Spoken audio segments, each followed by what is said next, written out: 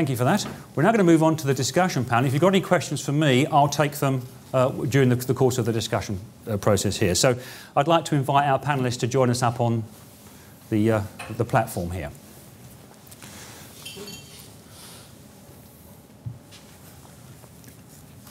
So while they're coming, joining David Nayler, our panellists are Lynn George.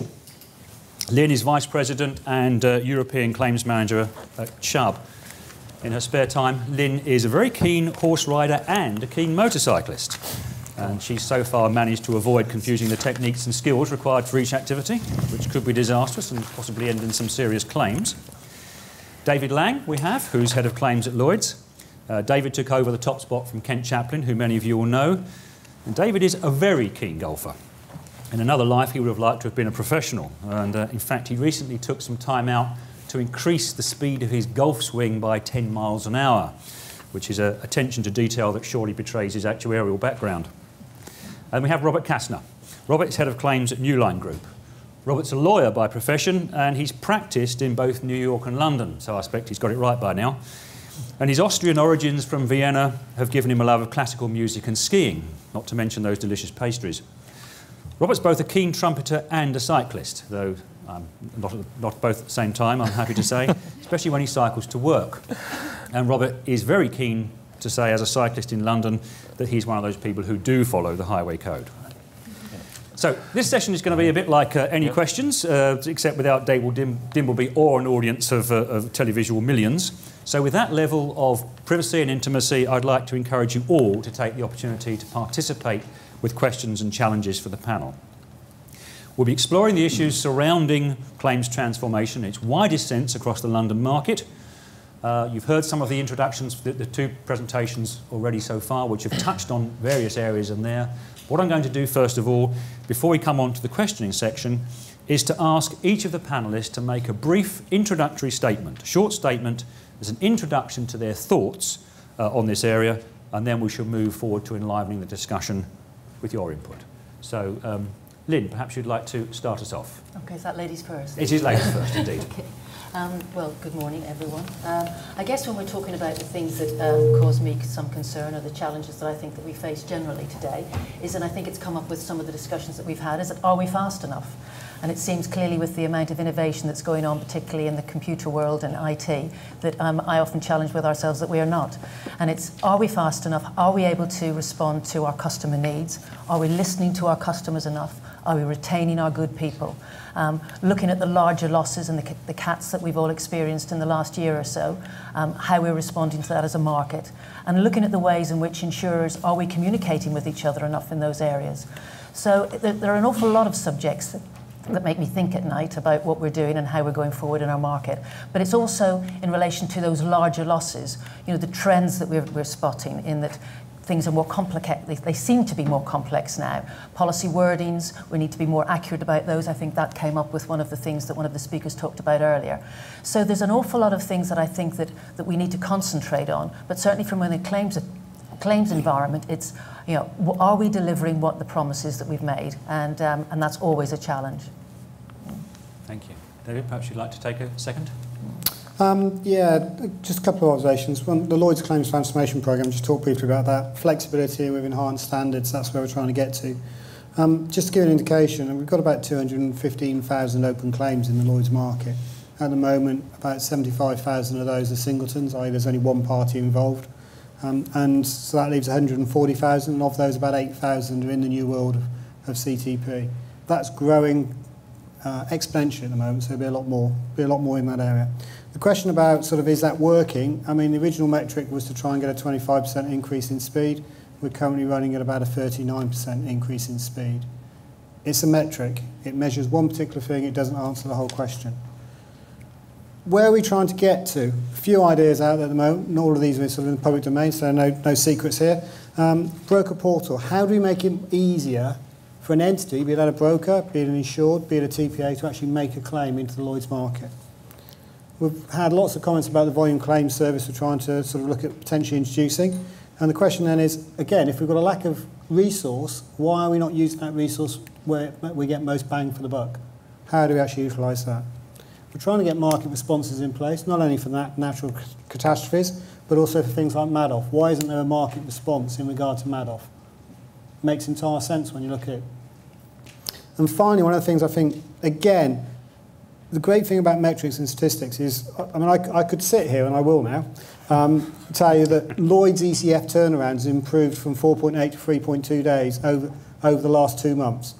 Has anybody in this room any idea what that means to an insured? It's quicker, but so what?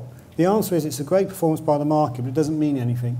One of the things we have to do as a market, that means everybody involved in the process is understand what it means for the insured, what all the parameters are, and how we make that insured experience better. Thank you, David. Good. Robert, perhaps you'd like to take a Thank you, Graham. I think my starting point to the various topics that were in the sheet, which I studied carefully, of course, is that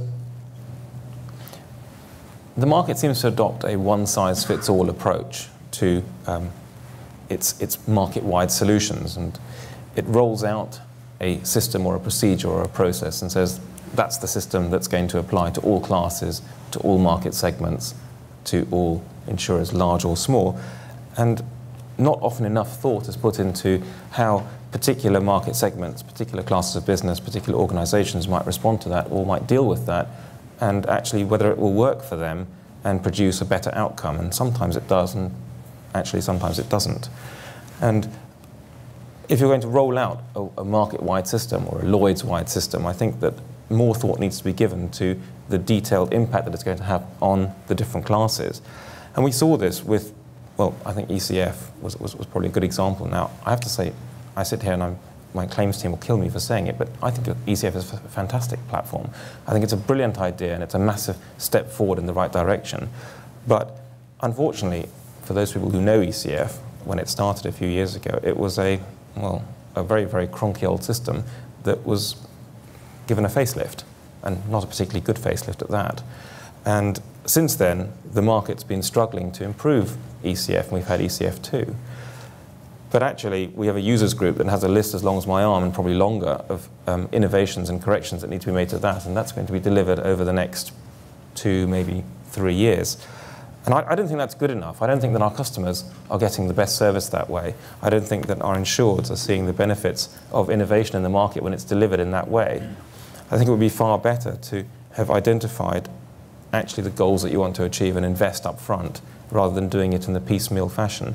And while I'm all in favour of getting speed down to the lowest possible, or the highest possible, whichever way you look at it, point, I don't think speed for the sake of it is a goal that should be achieved. David had a slide up earlier with the 2.5 to 3 years for the PI claim, and he made the very valid point. Well, what does that mean? If I was a solicitor or an accountant or a surveyor or an architect, and my insurer was selling itself on the basis that it turns my claims around and pays all my claims within 10 seconds flat, I wouldn't go to that insurer. Well, first of all, he'd be broke within 10 seconds. But the point is, I may say, well, that claim's not actually a valid claim. The third party that's making that claim is making a claim that hasn't got a basis for it. There's no substance to it. And I want it to be fought, and I want it to be defended, and I want to have my day in court because I think I'll prevail. So it may well take 2.5. It may take 3 or 4 years to have that matter resolved. But ultimately, when my insurer has paid the costs of that and we've won the day, will I look back and say that 4 years was the right time and that was a great experience? Well, I may well do, and I may say that was fantastic. And I got the service that I paid for, and I'm very pleased I'll renew. Good. Thank you. David, you had a chance earlier on to talk about all sorts of things, but would you like to introduce us into some of your ideas on this section? Yeah, I think, obviously, yeah, I have had my say. There's 3 things, actually, I think we need to think about. One is the systems and how the systems work. Now, I work with a number of insureds who can log on to their lawyers' websites and see live billing information, live document creation information, can see all the documents that are filed there. So let's think about getting on the large buyers, the insureds involved in the system as well. But don't sell the market based on the fact we've got this new system. Because frankly, the insureds are shocked to hear you haven't had it for 10 years already.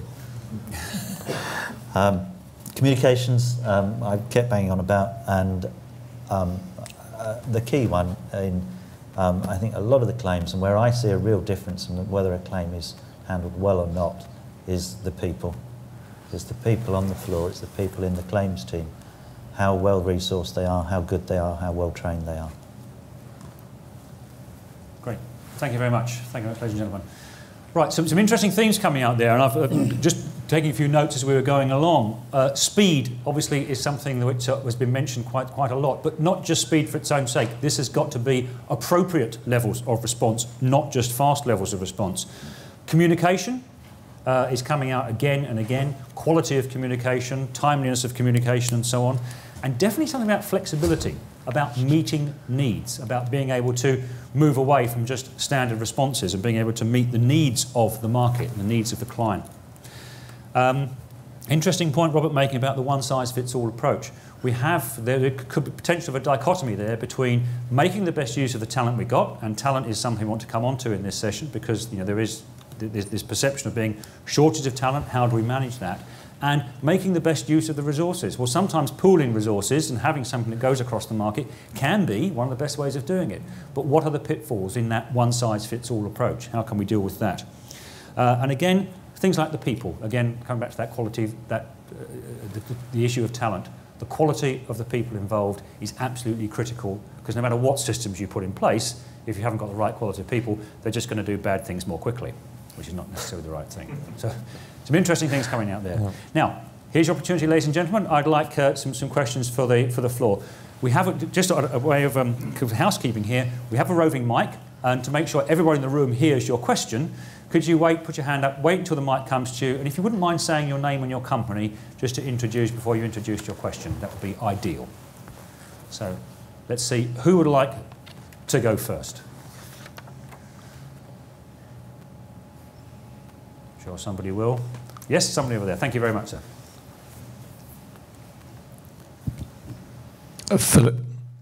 Philip Hodges from Agent Support. I think I'd like to hear a bit more from Dave Nayler, because in your presentation you were actually quite damning. I mean, your household claim was very prompt and well executed, and you came forward with some things that people should be doing. But just at the end there, you actually mentioned that, well, people are key to this. Then that might suggest is that, well, the thing that needs to be done is just to train people. That might be one answer. But the other thing, and just widening out the response from the rest of the panel as well, is that I think earlier on it was pointed out that the claim actually starts with a policy. Is that if the policy is written and it is just left on the shelf without an expectation that perhaps one day somebody might claim against that's when there's actually already a breakdown between what was written and then when the claim comes in. So I'd be particularly keen to hear a bit more from David about what he really thinks needs to be done, or good examples that he's actually seen, and then hear from the panel about are we not doing enough to actually start looking at claims from the start of the policy in understanding what potential claims might be. Good, thank you. David. Thank you. Things have got better. Things have got a lot better. I mean, Robert and I first worked together, I don't know, a dozen years ago in a law firm, and certainly I was working on claims for the market where there was no policy issued, and that was an interesting time. So things have got better. How do I think we can improve it from an insured perspective? I think we need better project project management skills, both in the market, in the broking houses, and with our clients. The risk manager is reporting to a board. He's doing a monthly report. He's telling them what's happening on the claim, what to expect, what the lawyers have said, when to expect an income, if any. If that goes off track, or one of the deadlines or one of his guesstimates of what's going to happen when isn't met, then that's when things go wrong. That's when the board wants to know why the hell it hasn't happened. So at the front end, in the policy, you could write out your response times. I think that's very difficult in the myriad of claims we see. You could have some basics. But actually, the project management from the claims end of we have instructed external lawyers. We have asked them to report within 3 months. The reason it's going to take 3 months is this. And then if you've asked them to report in 3 months and you're going to get a letter to the insured, make sure you meet that deadline or you meet that timeline. So that guy, that risk manager who's gone to his board and said, I will be here next quarter and I will be telling you what insurers have said, actually has that, because if he doesn't, he looks bad. Yes, I'm biased, and the reason I'm biased is because in my role, I only see claims that go wrong. I have 5 lawyers working for me, and overall about 20 other people doing claims. So the 20 people who are doing the rest of the claims, they're the ones that just get paid. They're the ones that go through. They're the ones that aren't a problem. I only have a quarter as many people working on the claims where there's a problem. So yes, I see it from the perspective of the problem claims. But looking at the problem claims, the issues I pick out of the problem claims are regularly the poor communication, the lack of expectation management, and yes, brokers are guilty of that as well. I think taking that through training is very important at broking houses and for risk managers, for the buyers of insurance, who often have done, if they've done a risk management course, have done perhaps a term, if you're lucky, a few hours if you're unlucky, of insurance work, and their understanding is not as broad as we might like. So they need to be part of the education process. What can you do about it? Well, I've had, from the Lloyd's Claims Talent programme, I've had one of the guys from there who's sitting at a law firm, a loss adjuster, a broking house, a syndicate, over a year's period, was with me for 3 months, and we try and work together to improve and to show that we are a profession in claims that can attract good people, retain them, train them, and hopefully not lose the good ones to underwriting, because it pays 50% more. Yes, thank you. Yeah, Lynn, would you like to add to that? I think that when you talk about, you know, the policy's been written and it sits on a shelf and then it's years later that a claim is presented. I think the important thing is, when we talked about collaboration, there's got to be collaboration between risk managers and claims and underwriters, so that when that policy is put together, there is that discussion that takes place, so that there is a management of expectations somewhere along the line. And I think often that doesn't happen. An underwriter will write a policy and they don't take into account, or they don't make use of the knowledge and skills that there are within a claims department that can see some of the risks, can see some of the things that could potentially happen in the future. And that's why I think it's really important that when underwriters are writing new policies, coming up with new products, that there is that consultation with their colleagues in claims, because that collaboration can make a huge difference. And certainly when they're then involved in discussions with risk managers, again helping to point out potential potholes or areas where there can be improvement, it can't be underrated. So I think that's that collaboration, and it all comes down to what you were saying about that communication is vitally important. That's good, thank you. David, would you like to introduce the Lloyd's perspective on this? Yeah, I mean, the main thing from my perspective really is this transparency about the whole insurance, and picking up the comment about claims at the start of the policy. Let me just ask the audience a question, if I may. I'll take about 15 seconds. Anybody who's got a motor insurance policy, could they just put their hand up, please? Okay. Anybody who has read, keep your hands up. Anybody who has read all of the terms and conditions underlying that motor policy, please keep your hand up. Okay. We're probably quite a sophisticated insurance audience sat in this room, and yet the vast majority of us have never read the words. How many of those people who have had a claim then subsequently go and try and A, find the relevant documentation, and B, try and find if it's actually covered? The point I'm trying to make is the insurance industry has an expectation that everybody understands all of the documentation we send to them. An example I'll give, a couple of weeks ago I was out to dinner, I was speaking to someone, and they were a solicitor, they were a partner in a law firm. And I was talking about insurance, and I said, oh, who do you buy your insurance from? And they said, Aon. At that point I stopped, because there's no point asking them what type of insurance coverage they've got, because they will have no idea. They don't even know who the provider was. So what we've got to do is we've got to get an education back into our insureds as to what the product is that they're actually buying and what will happen in a claim scenario. But my personal view is a lot of the insurers aren't interested what the scenario is under a claim until that event happens. So therefore, our going in position has to be, first of all, an education about what now happens. Again, final example, I had a motor insurance claim. I phoned up claims line, said, thank you very much for the claim, took some details and said, how would you like to be communicated to? And so that's an interesting question. They said, we can write you letters, we can send you emails, we can send you texts, or we can phone you up. Isn't that lovely for someone to actually ask how I want to be communicated with? Because if the answer to me, text wasn't going to be the right answer, whatever. So if that organisation decided they were going to text everybody all their details, that wouldn't work. And I think the onus is on us, especially as we have the shift in the way we're using technology, to actually ask how people want to be communicated with.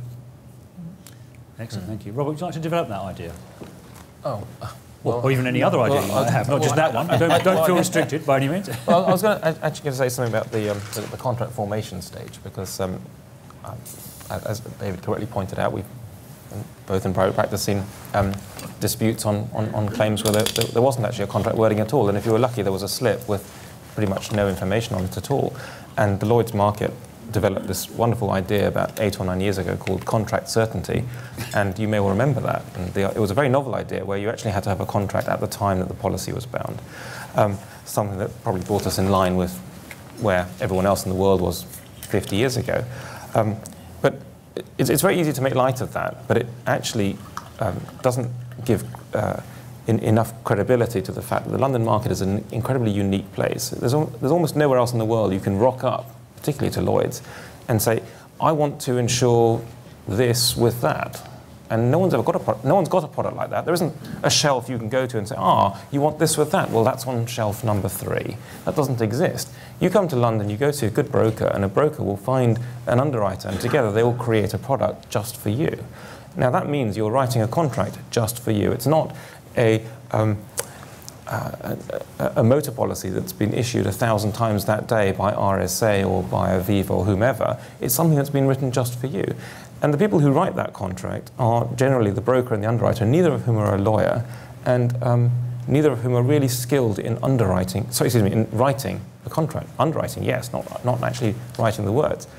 And then, unfortunately, if you do have a claim on that contract years later, you have some very expensive, highly paid lawyers who pore over every word and tear it apart, and then start getting into the discussion of what the people must have meant when they used a particular word, when actually the reality is that everybody knows that those two people who wrote that contract never actually had that discussion, that mind process at all. And what you end up with is a marketplace that wants to offer a massive range, a wide variety of products to its customers because that's what they want to buy, but then doesn't invest in the time, doesn't allow the underwriters and the brokers to engage in a meaningful enough dialogue, because that process takes place, as you said, David, over about 12 or 24 hours before the renewal date or the date that the risk is actually needed. And a glass of wine. And a glass of wine.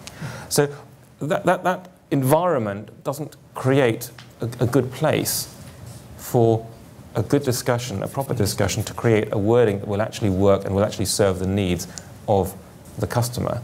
And if you throw into the mix the fact that the broker's under enormous pressure to get the best possible price, and he's hawking it around the market to see who's going to do it for cheaper, the first underwriter's thinking to himself, well, do I really want to invest enormous time and legal resource in writing a policy that actually will work when I'm not sure I'm actually going to get the business?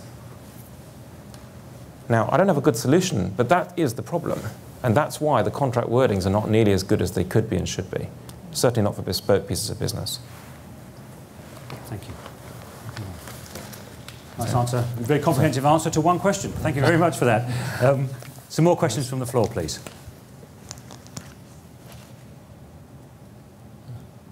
No? Not? Shall I not now? Not coming yet. I'll give it a chance. So, gentleman on this table here. Yes, that one there. Good afternoon, James McTavish, Ordnance Survey. I wanted to ask a general question to the whole panel, if I may, specifically about fraudulent claims and whether or not you feel that either from a data perspective or a general working practice perspective, what improvements can be made generally about trying to identify that particular area of claims. Who'd like to start us with that one? I don't Lynn? mind leaping in with Thank that. you. Yeah, fraudulent claims, very scary. I think the important thing is knowing your client, knowing who you're insuring. And certainly at Chubb, we take a great deal of pride in getting to know, working with specific brokers, and we don't go direct. We expect the broker to know the client. We know the client very, very well, particularly on personal lines. We visit their homes, we get detailed information. So we know all about them, we know about their lifestyle, etc. And then that helps us whenever they do submit a claim. It means that we can then respond to it very quickly. Because in that personal lines market, that's where speed does come in and is very important. Certainly, again, on the commercial side, again, it's all about knowing your client and knowing what their business is about and knowing what their aspirations are and how they're going to take and develop their business. And then when they submit the claim, then clearly you have to make sure that it's, you validate the claim as you would with anything. But that just because you have this, we have bespoke policies or we deal with high net worth doesn't mean to say that we've got everyone who's very honest out there. Of course not.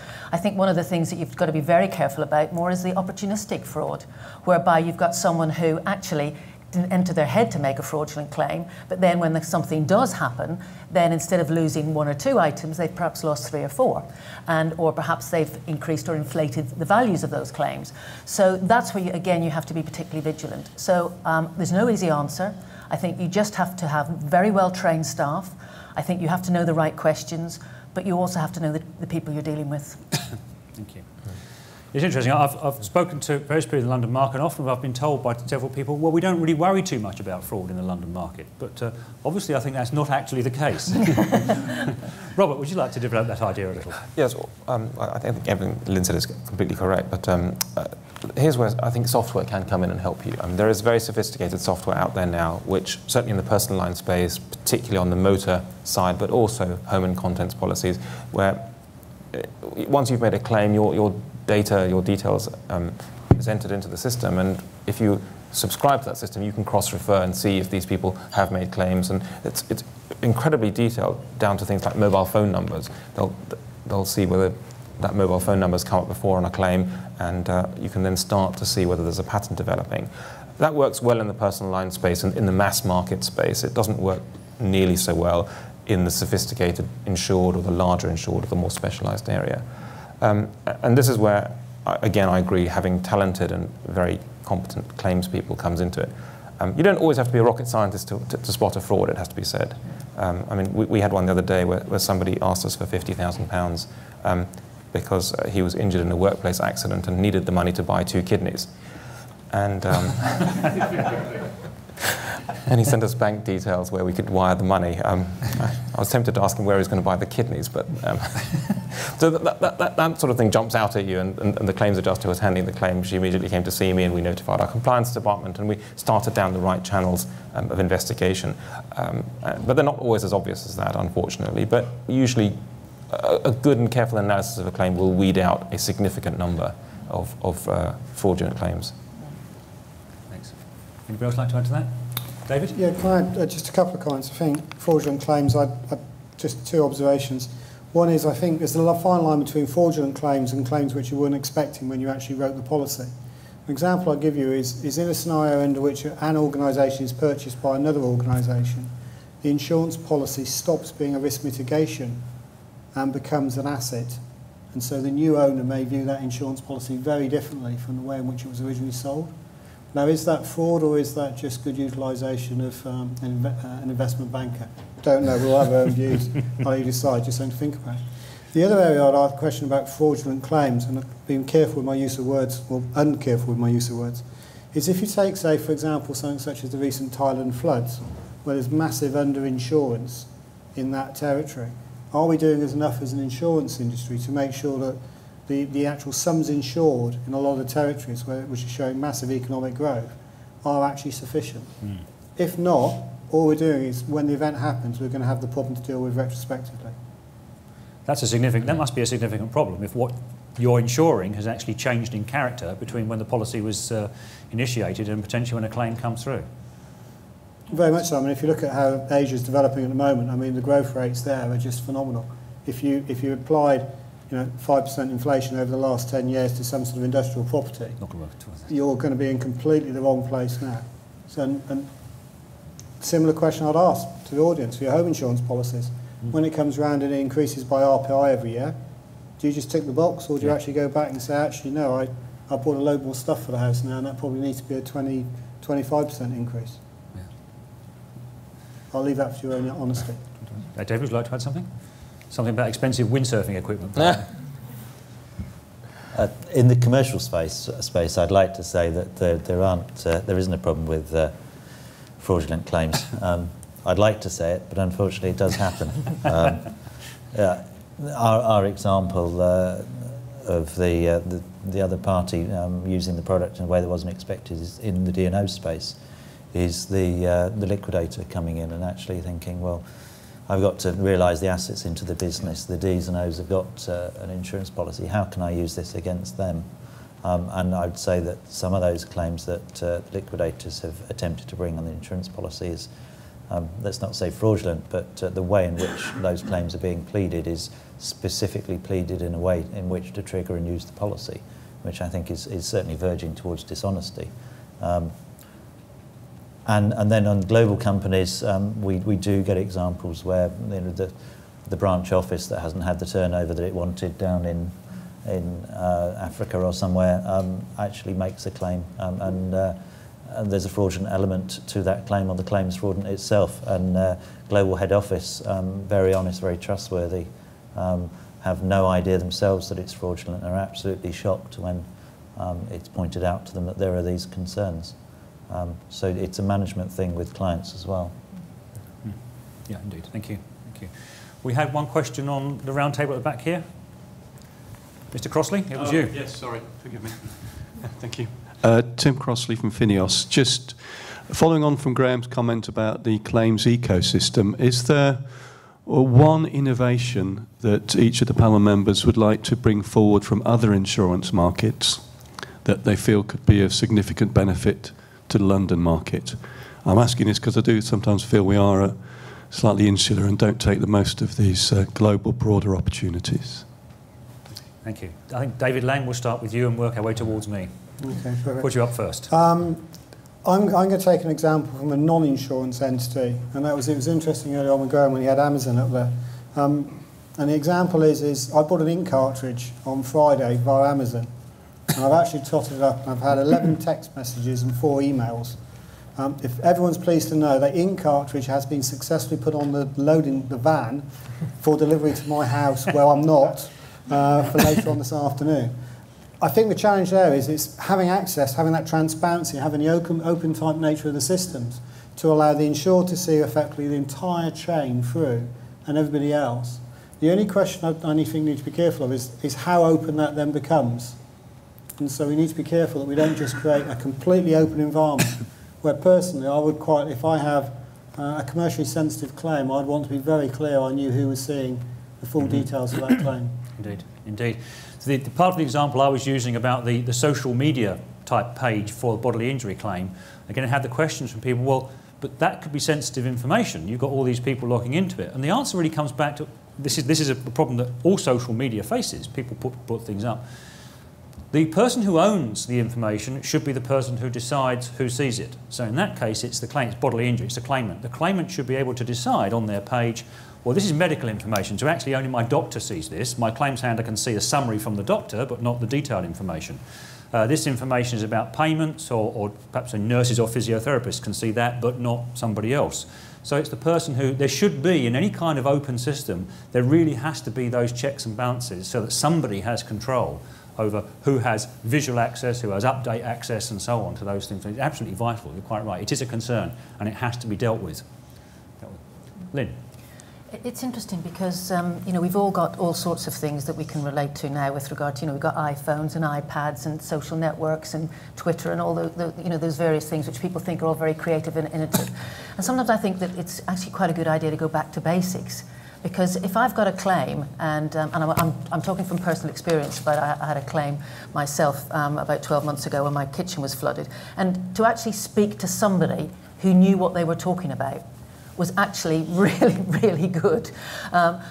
Before I'd been put through to call centres, I could see it was a tick box exercise that I was going through, and etc.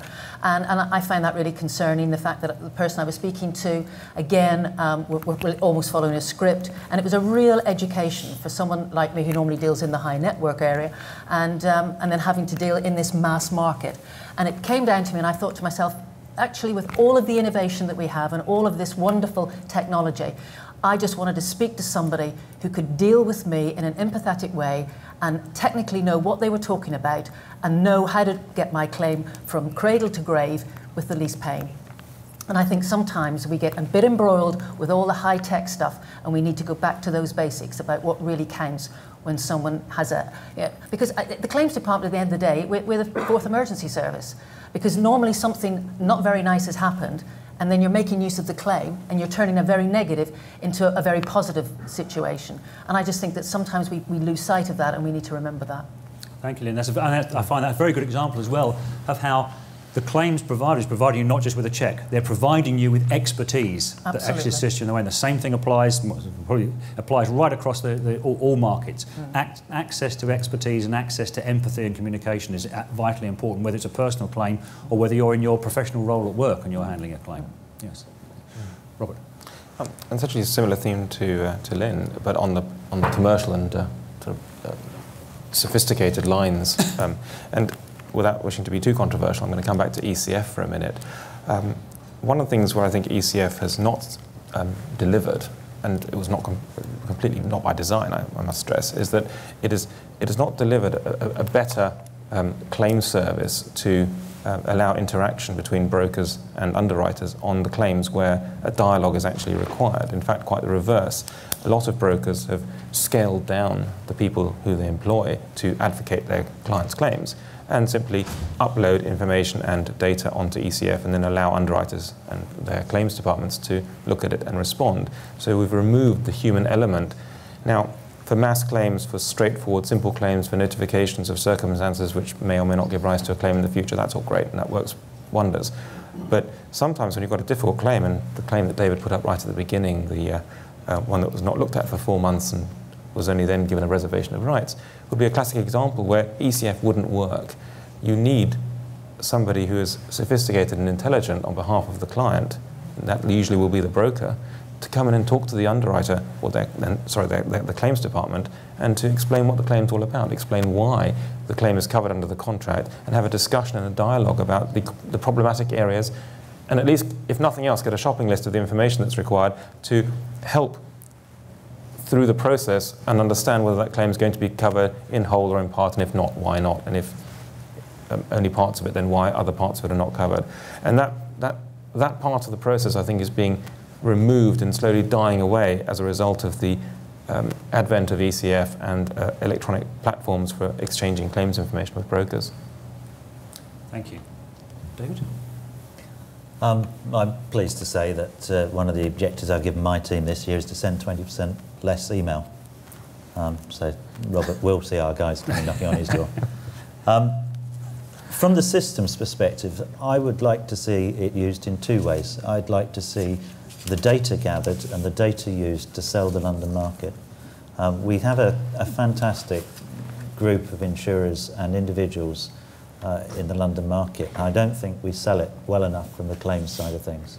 How it works, what's being paid, what we are covering, it's not sold, and we don't gather that data. And then the other side I'd like to see the collation of data is to actually use it for insureds, as I mentioned earlier when I was speaking. If Robert's got a book of 50 asset managers and he's starting to notice a trend of claims against asset managers, tell me and I'll tell our clients. And those other 30-odd clients may actually be able to stop that trend. They may never have a loss because they can take anticipatory action to ensure it doesn't happen to them. But if the insurance market sits on that data and doesn't share it, actually what's going to happen is it is going to happen to them and another claim is going to come in. So let's start using the data we're gathering and using it for risk management and using it with our clients for risk management purposes. Thank you. Thanks very much.